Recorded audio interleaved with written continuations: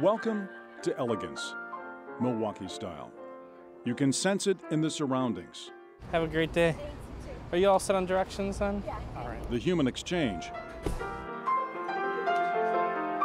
The softness of the piano and the sensuous kitchen aromas.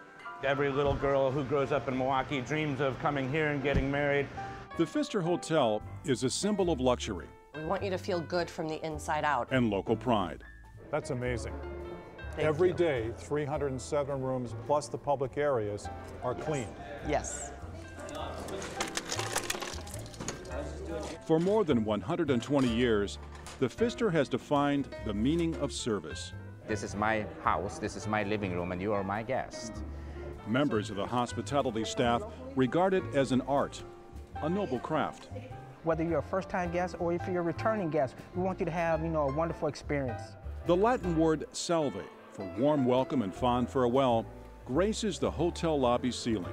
It's making sure that they feel just as happy when they leave here as when they got here. Throughout its history, the Pfister has hosted a succession of U.S. presidents and countless celebrities. Everybody who was anybody stayed here. Woodrow Wilson, Taft, McKinley. Celebrity or not, one's privacy is a priority.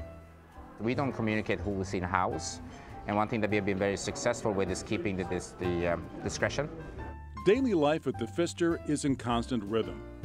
About 2 million guests pass through the lobby a year. Rooms are changing over from special events to housekeeping. The minestrone, risotto, and the battered chicken. Gourmet banquets are prepared and served under lavish decor. Guests are pampered in the Well Spa Salon.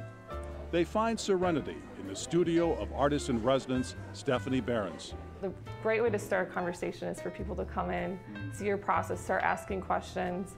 Many of those visitors have interesting stories of their own and shared them with Pfister narrator and blogger Molly Snyder.